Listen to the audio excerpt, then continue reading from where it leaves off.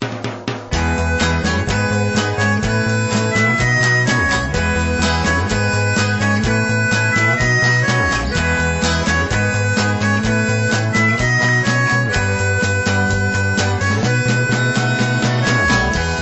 and welcome to Things We Said Today, the weekly podcast about all things Beatles, past, present, and if we happen to know about something coming up in the future, we'll talk about it. I'm Allan and I'm joined by Ken Michaels, who you may also know as the host of the syndicated radio show Every Little Thing. Hello, Ken. Hey, Allan. Hi, everybody. And Steve Marinucci, who you know as the Beatles Examiner, the writer of the Beatles Examiner column and many other Examiner columns. And hello, Steve. How you doing? Hi, Allan. Hello, everyone. And Al Sussman, a longtime contributor to Beatle Fan Magazine and now executive editor of Beatle Fan Magazine. Hello, Al. Hi, Allan. Hello there, everybody. So we have a lot to discuss this week because our main topic is the Beatles 1 and Beatles 1 Plus. But we should also begin by recognizing the passing of Andy White, who, as I'm sure you all know, played drums on the September 11th, 1962 session at which the second version of Love Me Do and P.S. I Love You, and an early version of Please Please Me were recorded, and so has a sort of important place in Beatles history. And he died on Monday at his home in Caldwell, New Jersey.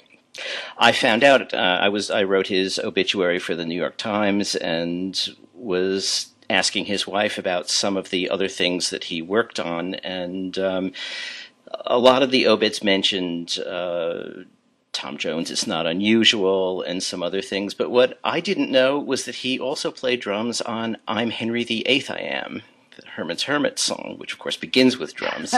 So, Wow. Yeah, he did a lot of work. He toured with Marlene Dietrich and Steve. I heard that he had done Hermit. I'd heard that he'd done Herman's Hermits. I can't remember whether I'd heard it was that song, but in researching what I wrote up, the name Herman's Hermits did come across. Yeah. So, yeah. And in a way, it's a pity Tom Frangione, our sometimes co-host, is not with us because he knew him. And there is video on YouTube of him introducing a performance of Love Me Do with the Smithereens playing and Andy White on drums. And Andy White's last recording was P.S. I Love You with the Smithereens. And for historical verisimilitude, Dennis Dykin, the Smithereens drummer, stood aside and played maracas while Andy White played drums. So, Oh, cool. Yeah. Nice of him. Yeah. So anyone have any observations about Andy White before we move on to one? Well, I was going to say, it's funny how when people are putting stuff together, there are all sorts of labels, and I actually saw a Fifth Beatle label put on Andy White yesterday, and I kind of went anyway, but it's sad that he got so much recognition after his passing, and not before, and the whole situation. What was funny was when I was doing the research, I was looking up, the recording session and how much Ringo was really upset about that. And somebody made the comment, I think on my Facebook page yesterday, I wonder if Ringo will post a statement. I kind of doubt it, because apparently he was not pleased with that George Martin asked him to step aside. Yeah. So, now, as a segue, one of the interesting things about the one set is they sometimes, in several cases, use different audio for the video and the CDs, depending what they were using as visuals. And as it turns out, the CD has the take of Love Me Do with Andy White, but the video has the audio of the single with Ringo, playing drums. So actually in that set, you get both versions. So that's actually a nice touch. Yeah. Mm-hmm.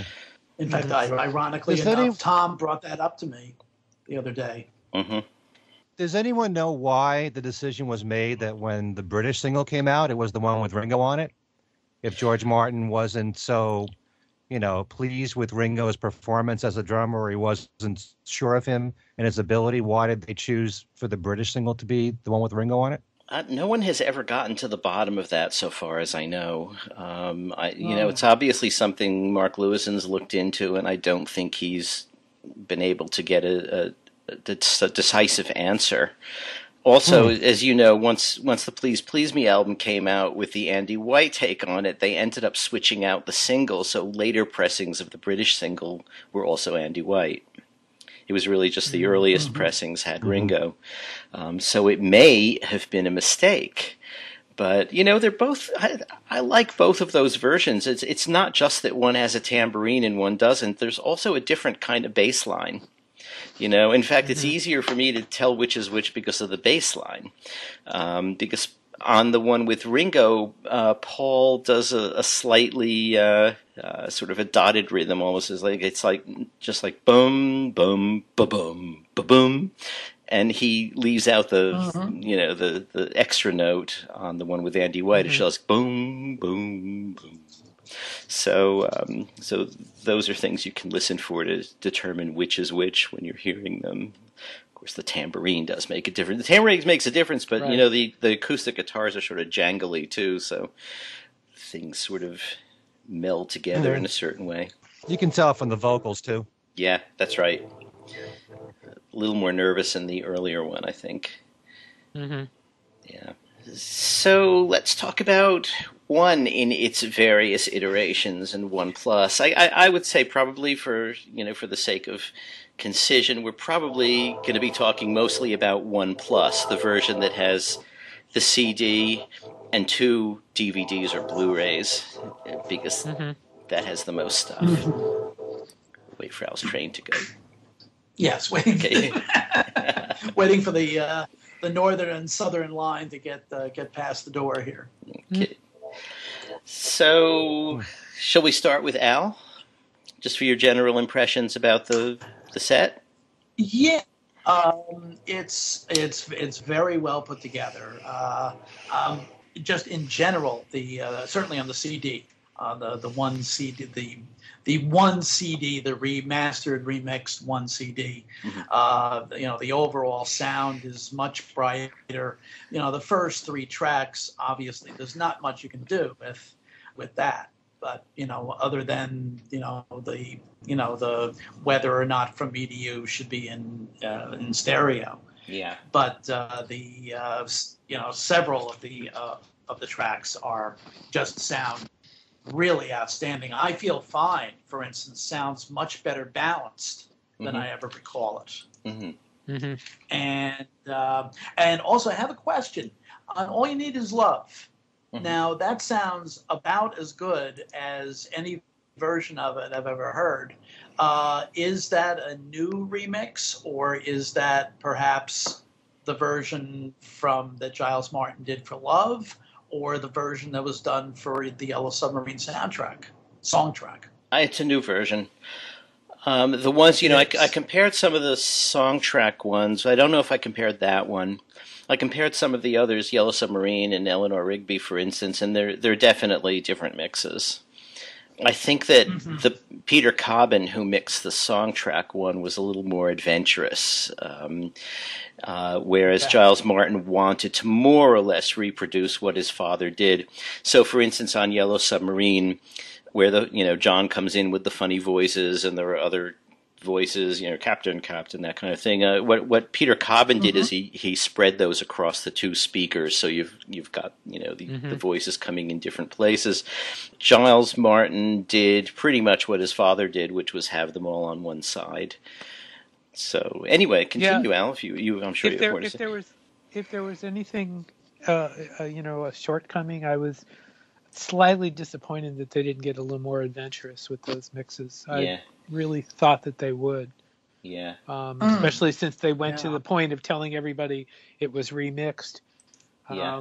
I expected some major changes, and there, especially with the CD, there wasn't. I mean, the DVD had, I think, some more changes. Although, I mean, there are some really nice tracks on the CD. The middle tracks, Paperback Writer, and those.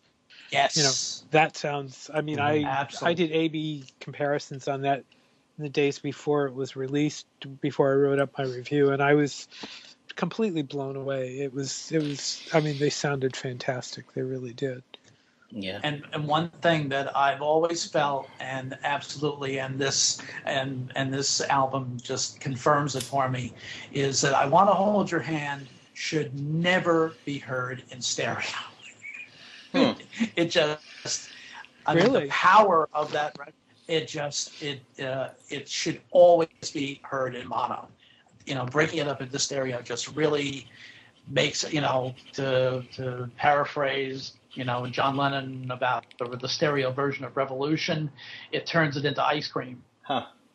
Mm-hmm. I don't necessarily agree with that, Al. Because I like the stereo version, but Yeah, I like the stereo version too. I don't know. I don't necessarily agree with that, but I do agree with John's comments about Revolution. Revolution has a lot more guts and Yeah. more balls to it in mono. That's the way to listen to it. Mm-hmm. And Paperback And I Writer guess did maybe- too, but the remix sort of approximates a lot of the mono power that had been lost in the stereo Paperback Writer. Yes. So I think they Yes. fixed some Right, things. indeed. Yeah. they did a wonderful job with that. Yeah. So Ken, what about you? Overall, I'm totally blown away by everything. But just talking about the CD alone, I wasn't expecting something drastic. I thought there'd be some slight changes, and that's pretty much what we've gotten here. When I read John Martin's comments about this, he pretty much said he was kind of striving for more of a mono sound while keeping it stereo. And I could see what he was saying there, especially with the difference in Paperback Writer in the intro. In the stereo, isn't the vocals in one channel, but now it's centered in both. There's more power that way Yeah. in the song. Yeah. So I certainly think Paperback Writer has more guts to it, more meat to it this way. Definitely feel more bass and drums, which is what I expected. When you're trying to make songs of the past, recordings of the past more contemporary, you have to beef up the drums a little bit and the bass. And I think that you can certainly sense that. Yeah. In this collection. I'm very pleased. I've read your comments, Allan, which has influenced the way that I've been thinking. But I certainly, the first thing that leaped out at me was that I did hear more of the piano in Penny Lane in the quarter notes that are being played by Paul in the song. It's, I think you worded it the staccato, playing of that, a little bit more of the flute in the very beginning. But the thing is, whenever you're dealing with remixes, and I always like to hold off for a while before I make comments, because depending upon what system you're playing it in, you can hear something different in each system. Right. And the first time that I listened to the CD, I listened in my headphones. I guarantee you, when I play this in my living room, in my stereo, I'll probably hear something different altogether. So, and the same thing if you play it in the car. There's all sorts of nuances that you'll pick up in certain songs that maybe you didn't hear the first time around. But I wasn't expecting anything drastic. I think if there were drastic mixes, a lot of people would complain about it. Too many people. Right. Even the ones who are more adventurous and more open-minded to it would still think, you're going a little bit too far here. It's one thing when you're playing around with it, like with the soundtrack of Love. That had a purpose. There are reasons why they mix songs together in that way. Right. And so people gave them leeway because that was the deal, Right. But these were really tastefully done. Yeah. There's some slight changes, but not enough to make people cry out, "Oh, what have you done here?" So I like what was done. Yeah. I'm very pleased with the CD. And you mentioned the bass and the drums, and as we all know, I mean, the Beatles complained even during the Beatles era that they weren't getting the bass and drum sound that they wanted, and they would bring in R&B records from America to EMI and say, why can't you cut them like this? So this is correcting what they always have said was a deficit. And I don't know about you guys, but, you know, just in talking to people about this release, a number of people have said, you know, now, hearing these remixes, now I see the point of Ringo. You know, now I see why Ringo was regarded as, you know, by the rest of them as such a great drummer. And I think these have done Ringo really a service without turning it into a drum record with guitar backing, you know. I think it's brought him and Paul up in the mix to a much more sort of realistic place. So yeah, I mean, that's what they said about the 2009 remasters. That's what they were saying. Yeah, everybody was pointing to the drumming. You could finally hear Ringo's drumming. Yeah, and I always remember George Harrison talking about Rubber Soul in particular, and that Ringo's drums used to sound like tin cans. But you know, you listen to the 2009 remasters, and you know, all of his drumming really shines. So yeah, he certainly benefits, as does Paul, with these remixes and the remasters. So, Steve, your general feeling? My general feeling, I'm happy with the remixes. I think that, like I said, I kind of was expecting more. I was expecting they would go a little further, since you know, kind of more on what they did with Songtrack. But the upgrades on say like Paperback Writer and Rain and those things were just absolutely awesome.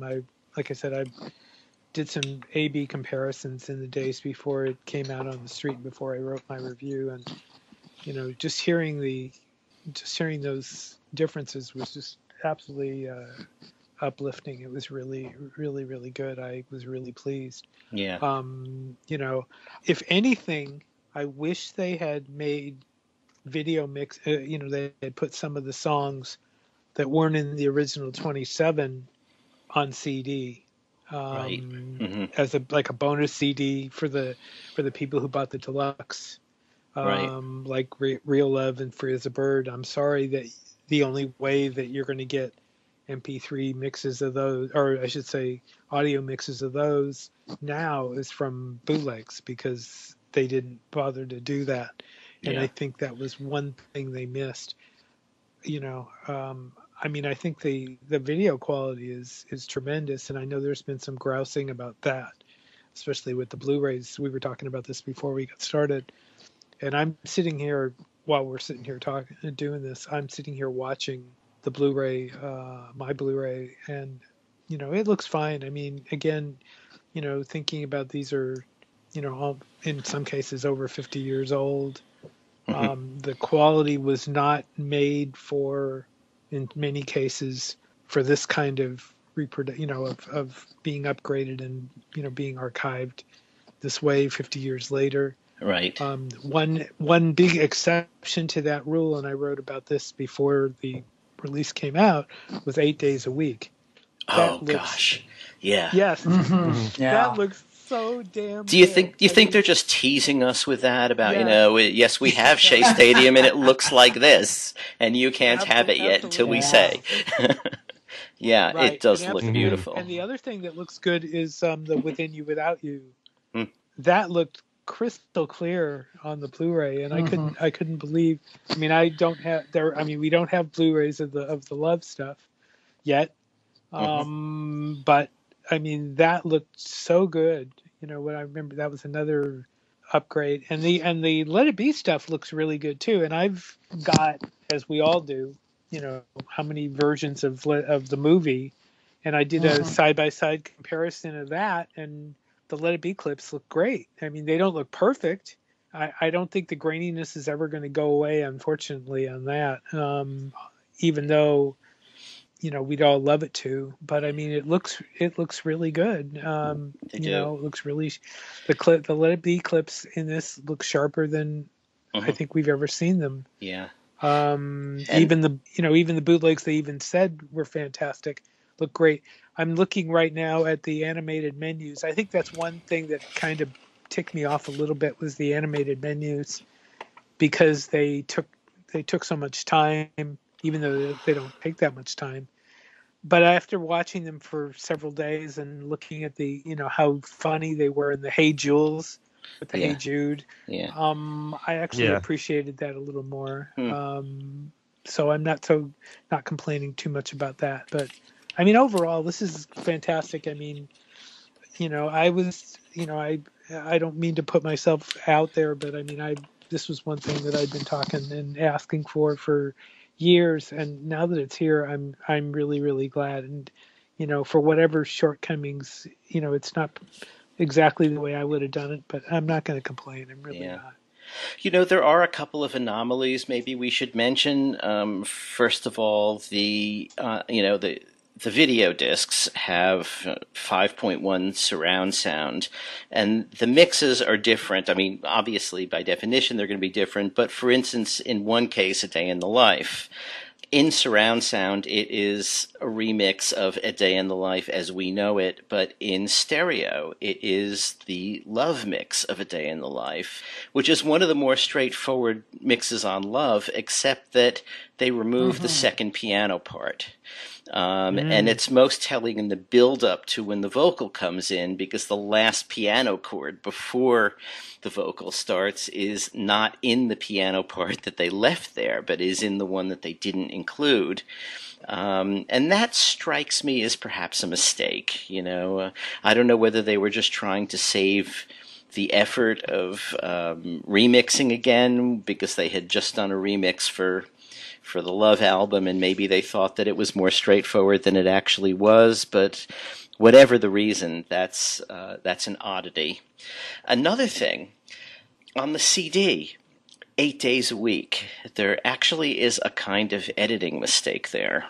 Doesn't bother me particularly, but it's just sort of interesting. 8 days a week was basically take 13, except at the end, the percussion got a little bit out of sync and the guitars were a little bit out of tune, and so they made an edit piece which was take 15, and they added the edit piece on just as the outro of the song. Giles appears to have overlooked that or forgotten or missed it or something, but he didn't add on the take 15 edit piece. So the good news is that we now have take 13 complete, which we didn't have before. And the bad news is if you want it to be the exact, a remix of the exact song as we had it, well, it's missing the take 15 edit piece. I would say that 9 3/4 out of 10 people won't even notice it. Right. But it's just including us. Yes. A reason not to throw away your 2009 remaster. Yeah, the slight out-of-tuneness in the guitars doesn't really bother me. I know a couple of people it does bother, and there's so much going on there to say that the percussion's out of sync is okay, maybe. But George Martin and the Beatles must have heard it at the time, or they wouldn't have done the edit. But I thought the record sounded great, and I'm actually just as happy to have a full take that we didn't previously have. But, Right. It's just one of these things that, like, a project like this is always going to yield some extra stuff that is perhaps unplanned, and that's one. And you don't forget the Real Love change. Oh, yes, the Real Love change. Well, we've had a long debate about this, partly because we were talking about different things. I thought you were talking about the solo being different, which sounds the same to me. But a lot of the little bits of George's guitar are different. And I think there is... in Free as a Bird as well, there's a section where his vocal's different, where in one he says the life that we once knew, and the other he says the love that we once knew. So you've got some changes there too. And as you said, there should be a CD version of that, but but there isn't. Why would they do that? Why would they let it go out that way? As soon as I watched the Free as a Bird video, I noticed that instantly. George's vocal is different. Yeah. Well, I mean, it's the same. It's the same logic that was used in the changes in the anthology. that drove everybody nuts. And I mean, the only thing I can pin it down to, and Alan, tell me if you think this is correct, is it's their music and they can do what they want with it. Sure. I mean, Mm-hmm. I mean, that's what. I mean, I know the Yes It Is. What they did with Yes It Is on Anthology just knocked me. I really was not in favor of that at all. Really didn't like it.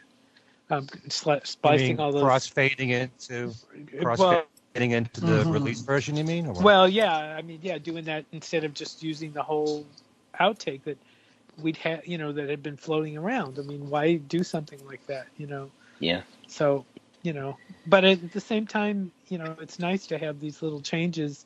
It gives us something to, to add to the canon, to say, That's right. Look at what we've got here, so. Not only that, but in Real Love, at the very beginning, John's vocals are more processed. They're kind of buried more than on the record. Yeah. So I noticed that instantly. Mm-hmm. What's really about those two, about Real Love and Free as a Bird, is that, if you look at it from the fact that it was an artificial record to begin with, and we have outtakes that we've never heard before stuck in there now, even as small as they are, they've created their own little, alternate version, and I think that's actually a good thing. But I'll tell you, and Ken will acknowledge this. I called him the night I got the disc, and I was sitting there watching it, and I was literally my voice was almost shaking because I couldn't believe they'd actually made changes in these songs, and it was amazing. But I'm not gonna, it's not. I know there are people that will say, "Why did they bother? Why did they change it? Why did they change it?" I think the more the merrier. As far as we have the original versions. The thing is, though, that with the 2009 remaster, they've said that the new one is replacing the old one. So if you don't have them, don't let them go. If you haven't got them, go out and get them if that really matters to you. Well, I have a feeling that it's certainly in the case of Free as a Bird and Real Love, since they're not technically, I mean, obviously all four Beatles are on it, but, they're not technically Beatles recordings. Mm-hmm. So, they're not part of the canon, so to speak. So there's probably... What was that? I think somebody's phone. Yes. I think that's the phone. I think John and George are responding to you on that comment. Yeah. Yes. I mean, really, you could argue that there is much of the Beatles canon as I Me Mine is that John didn't turn up to record. So yeah. Here they at least had a recording of him. I totally disagree with that. I think it's definitely very much a part of the Beatles canon. Oh yeah. There's so many songs that the Beatles released that only had 1, 2, or 3 Beatles in them.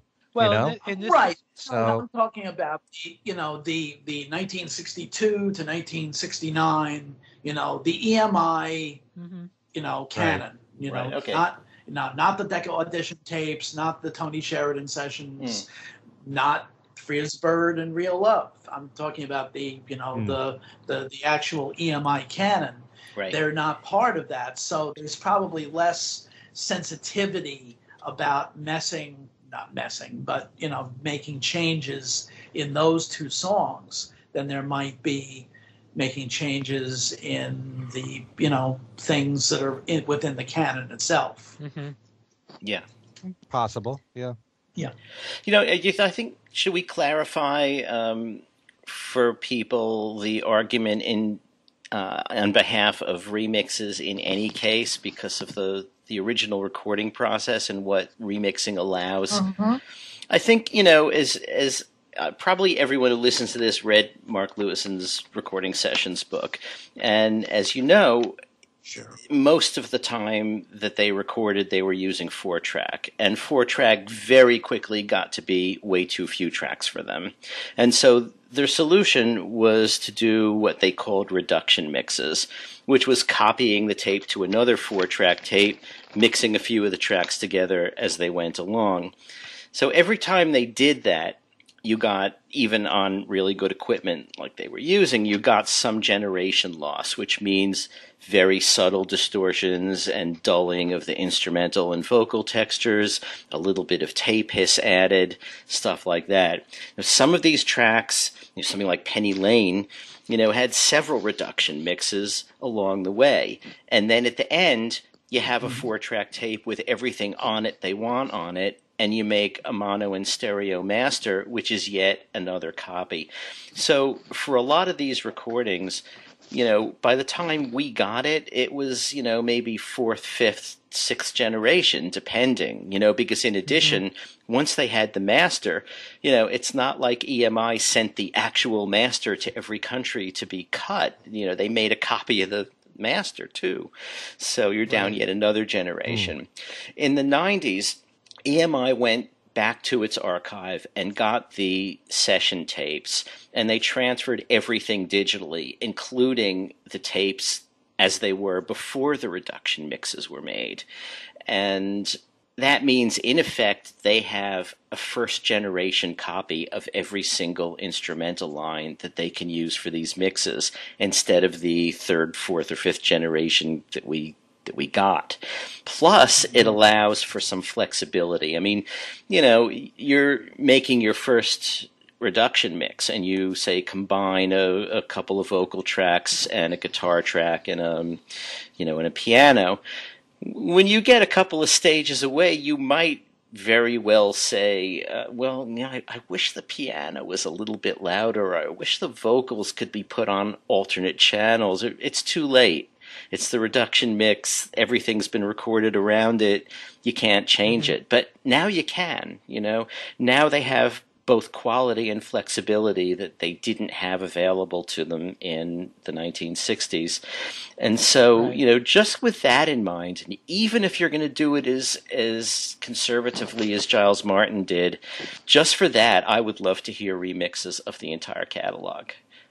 Just for the generation loss, issue, because it's more like you're in the room with the Beatles. You're hearing the sounds as they were recorded, and that's why also the bass and drums sound so good, So, if they ever get around to doing the Blu-ray thing that we've been hearing that they'll do, maybe that will, maybe that will all come about.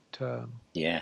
I mean, that was the selling point with the remasters, and as good as the remasters were, there's still further they can go further. Yeah, because with the remasters, you're still dealing with the reduction mixes and all that stuff that happened. You're saving maybe a generation or so, but you're not saving that much. No. And this also explains why, when you're getting into more complicated pieces of work, the more layered pieces of work, like what was on Sgt. Pepper, I think the music suffers because of the reduction mixes, because there probably were plenty of them. And if you listen with your headphones, you can hear a lot more hits, and it's a duller sound. I mean, it got better with the 2009 remasters, no doubt about it, but you can certainly tell the difference between simpler productions that required less tracks, and those recordings can tend to be brighter and punchier for that reason.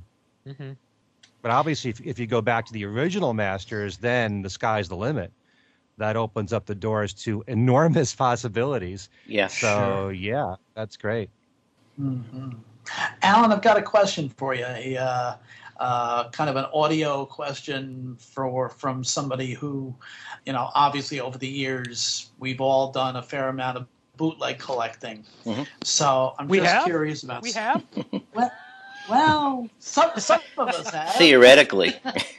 Theoretically. Right, theoretically, yes. Maybe not in reality. On Can't Buy Me Love, those of us who've had copies of Around the Beatles, and have heard and seen that performance of Can't Buy Me Love, the crowd is almost overwhelming, in the audio mix.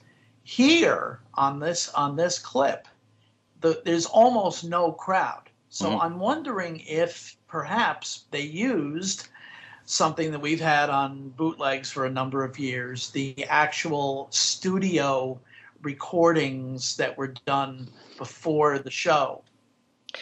I think so. I know they have those, and I know that they have, the real ones. When I say the real ones, I mean not the bootlegs, and I can tell you why. I know that.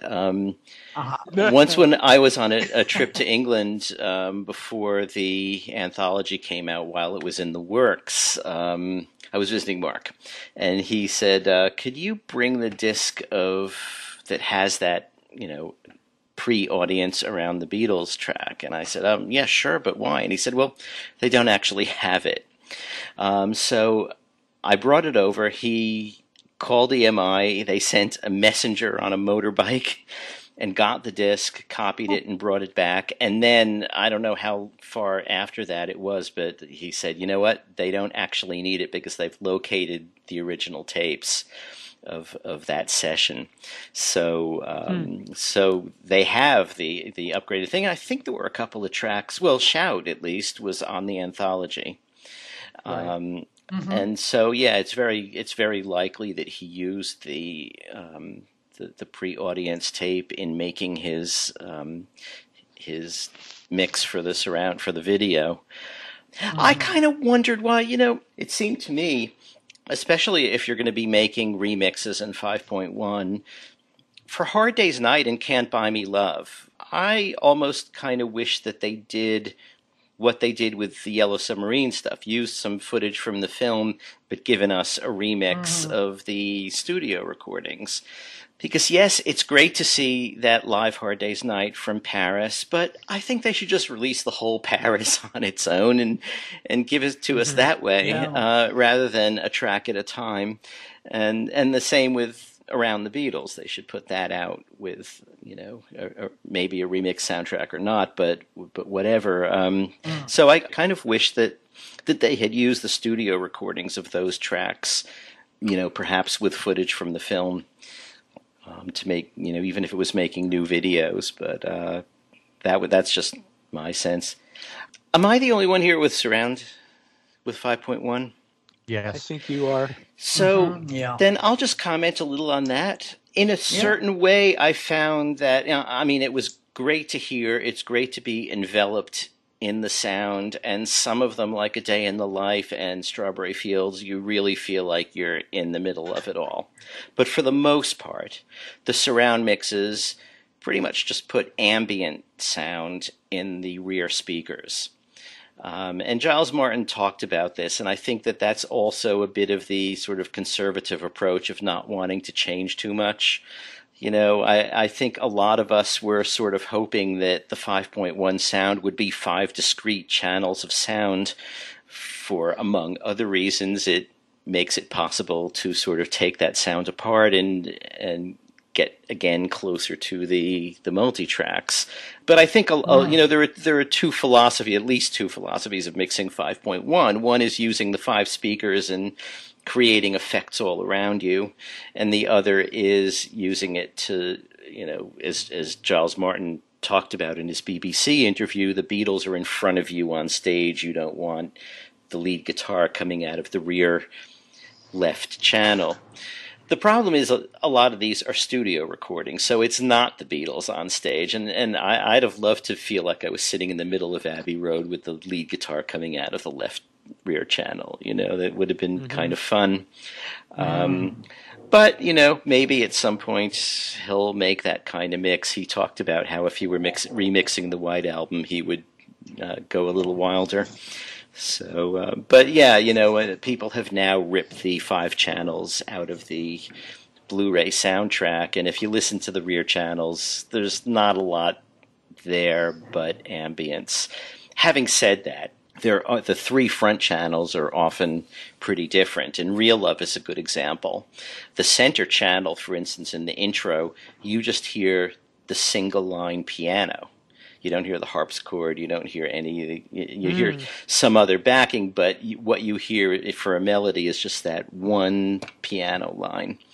And so the 2 stereo channels in front are different kind of things. And if you listen to the rear channel, They didn't put George's, little guitar fills between lines in the rear at all. Those are just coming out of the front. So you do have some difference, but I think it's not as varied as a lot of people hoped. Sounds good.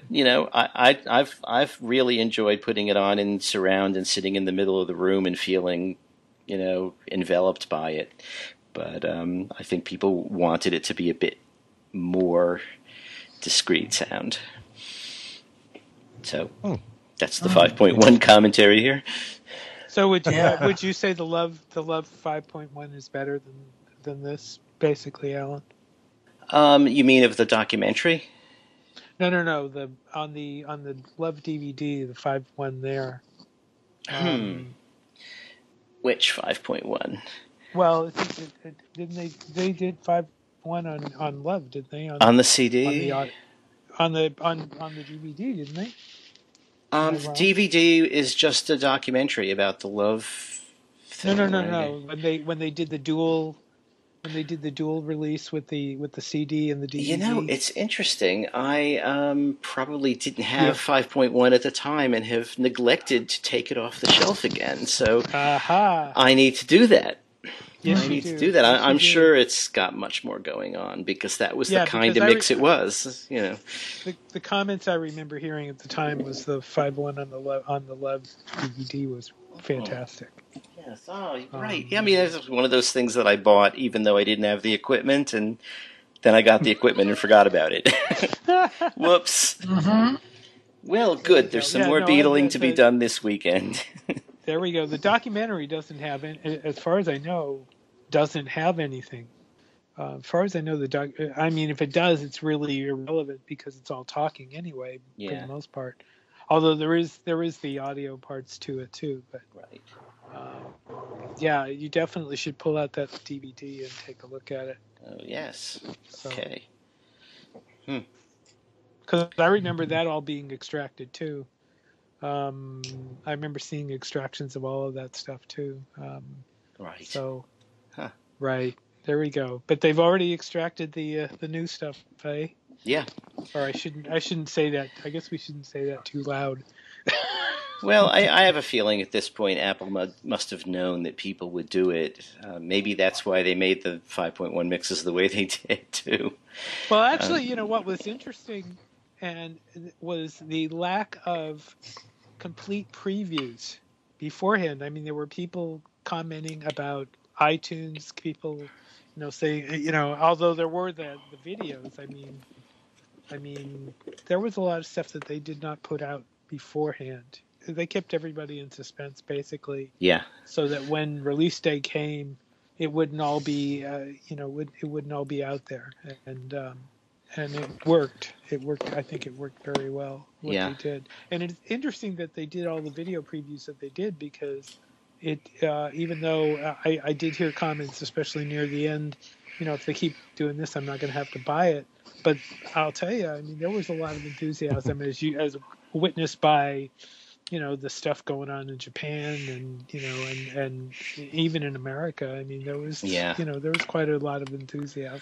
They made it very exciting. They made it an exciting release that people were waiting for and wanted, and totally the opposite of the one release in 2000. Okay, I bought many copies of it to give to people, but it wasn't that exciting in terms of those of us who have everything many times over. And here, even though we had it many times over, there was something new. The remixes, the video. Even those of us who had the video, we never had it like this. Exactly.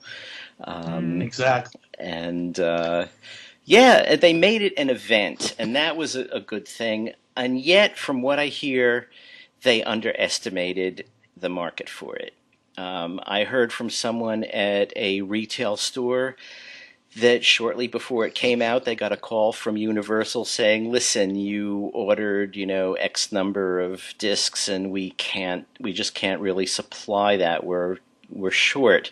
And the person said, wait a minute, you don't understand. People have pre-ordered these. We've promised them for release day. And Universal managed to come up with the numbers that they needed, and they were okay. But, it just sort of surprised me. It's like, wait a minute, it's a Beatles release. It's stuff that hasn't been out. Are you referring to Amazon? No, I'm not. Because I heard a lot of people who ordered on Amazon in Australia, right, and even in America. Yeah, I wouldn't say a lot here, but I did hear a lot of reports from Australia that people who pre-ordered through Amazon there did not get it. Yeah, I heard that too, but no, this was from someplace else, and it just surprises me that wait a minute, you're a record company, you're putting out Beatles stuff that hasn't been out, and it doesn't occur to you that you need to have a lot of them on hand. What is that? Yeah, I mean the visual thing, has a built-in. I don't know how to say attraction, I guess, because of the MTV, situation. And, I mean, that kind of, even though MTV isn't where it is now, I mean, is where it was. I mean, there's still, people love visuals, and this stuff, a lot of the general public has not seen. We have, we've seen it zillions of times over and in lousy quality.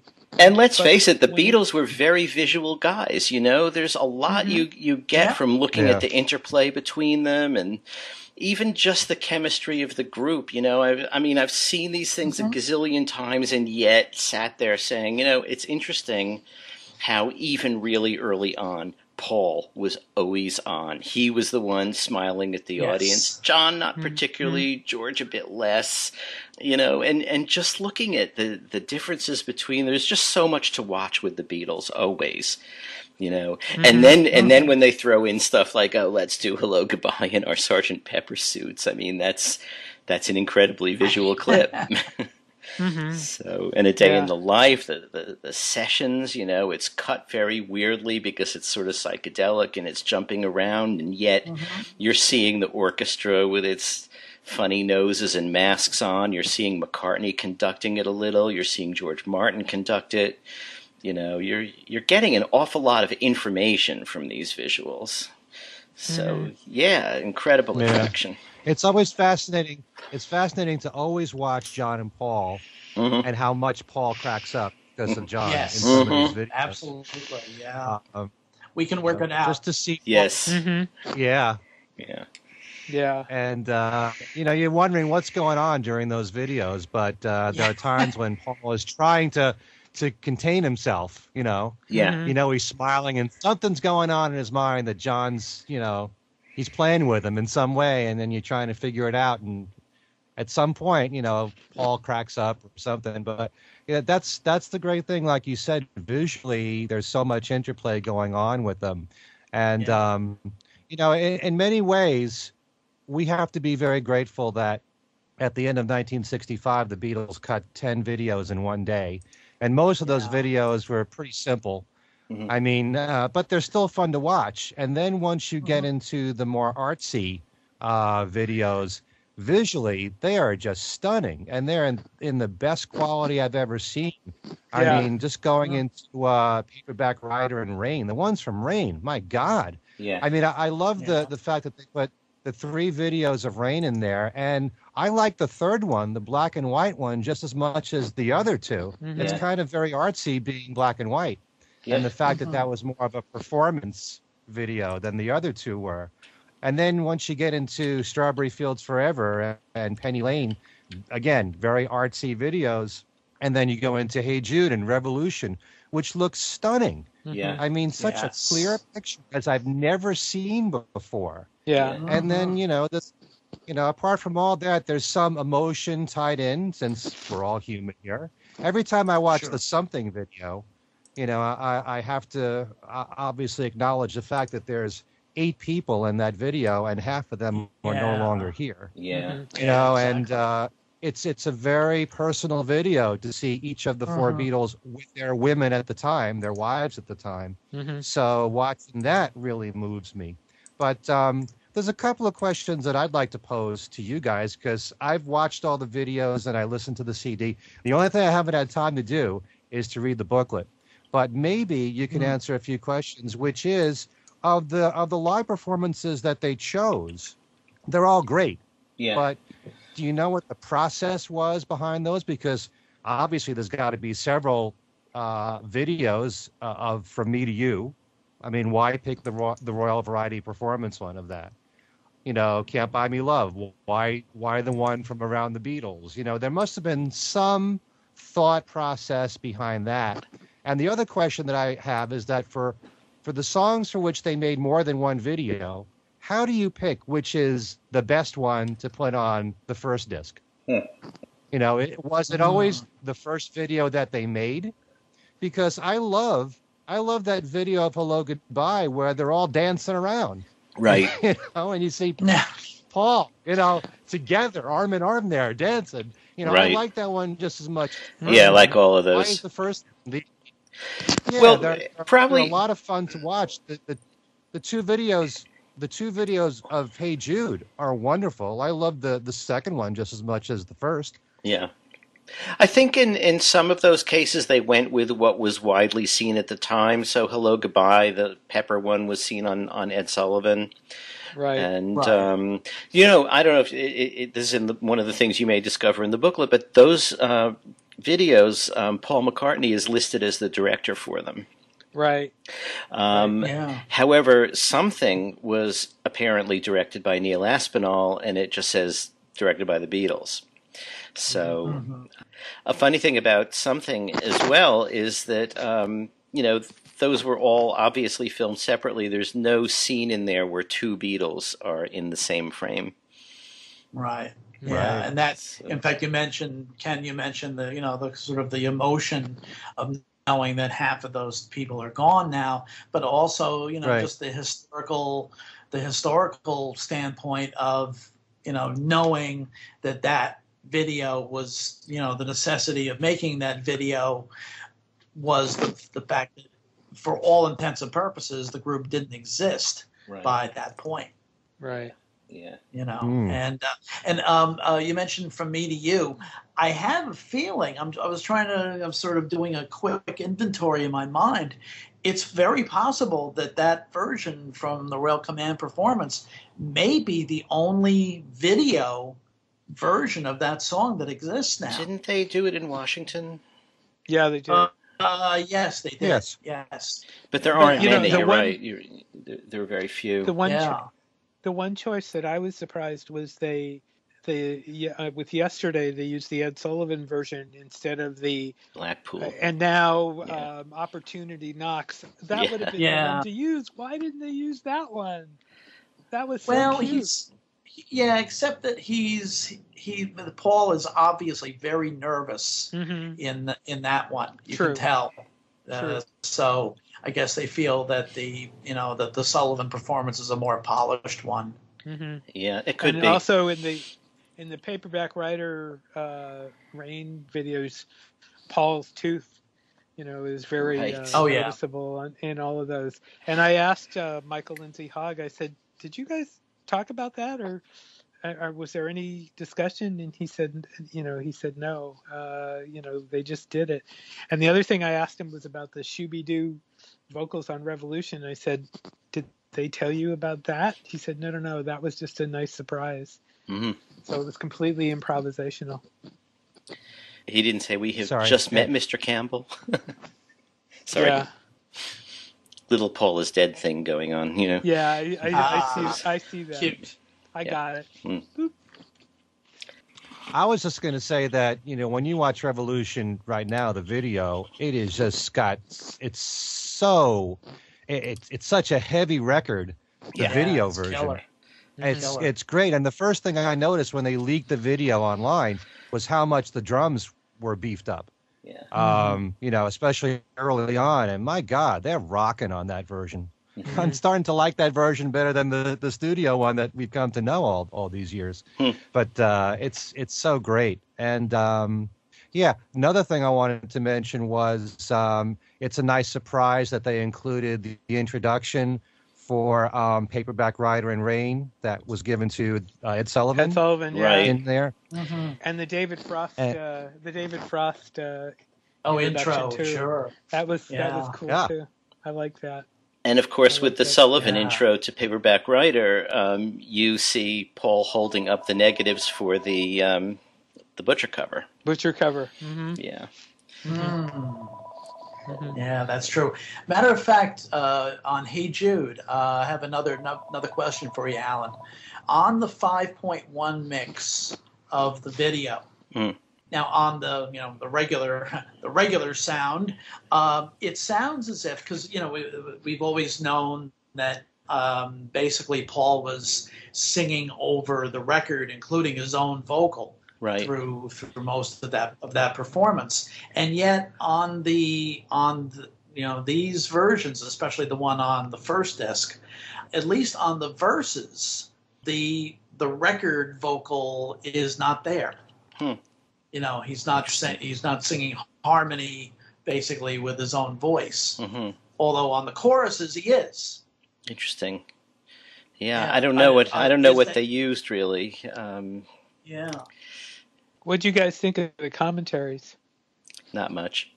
I think they phoned them in, and there are a couple of little interesting tidbits, but a lot of it was, well, okay, here we are walking, and and then we get on horses, and okay, they corroborate the Ringo horse runaway story. Ringo's comment about the drum size changing in Hello Goodbye is kind of interesting, but and Paul's commentary about the strange guy in the Hey Jude video, at least, so now we know who he is and why he was there. But beyond that, there wasn't a lot of information. They were basically telling us what we could see by just watching it. Right. I thought the Paul commentaries were better than Ringo's. I think Ringo's really were just kind of window dressing basically, and Paul actually, like you say, he said some stuff that actually was interesting, and even if the observations were what they were, at least Paul, there was enough of what Paul had to say that you could kind of gather some, I don't know, some feelings about what he was, how he felt about them, where Ringo didn't say a whole lot about anything, Yeah, but some of Ringo's were a little funny, funny asides, like, okay, we're going to get another wear out of those Sgt. Pepper costumes, and it caught a bit of his sense of humor, I thought. So, yeah, the commentaries, I mean, I don't imagine I'll really watch those again. To any of you, apart from the one time you watched them, is there any reason to go back? No, I wish they had done actually a few more. Yeah. Yeah, but, and taken it more seriously, maybe, But I found the bit about Strawberry Fields to be interesting because Paul was talking about how the Beatles at the time liked Swedish films, right? That's and very artsy films, and Peter Goldman, I guess that's the name of the director for Strawberry Fields. He he led them in that direction into making something very artsy, and he had very definite ideas of what he wanted the band to do, and it was all done in one day. And they do talk a little bit in detail about that, mainly Paul. But I found that to be interesting. I never knew that before. So Ringo said that it was Paul's idea that he would jump up to the tree. But then Paul said the director told him to do it, so there was some contradiction going on too. So. memories like fade. Yeah.